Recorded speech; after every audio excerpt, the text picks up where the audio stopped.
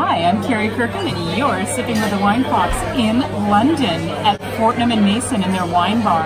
And right now, I'm trying a non-alcoholic sparkling tea that's made method champenoise.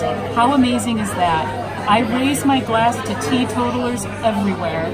My husband can't drink alcohol, and so this is what we ordered for him, and it is absolutely delightful. It is a grown-up option, very much like Seedlip.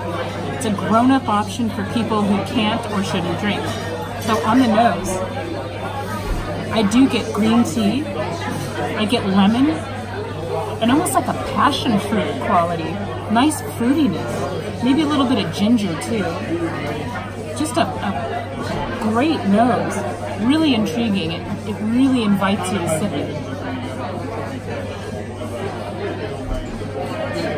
On the palate, you get a light effervescence, and I get like a passion fruit lemon quality.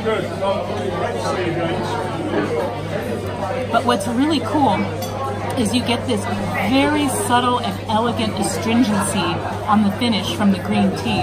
Very, very subtle. And that astringency almost mimics alcohol.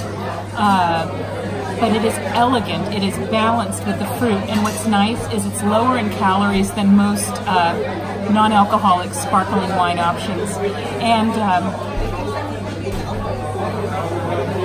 just lovely and complex. So for the teetotaler in your life, I highly recommend the Fortnum & Mason Sparkling Green Tea.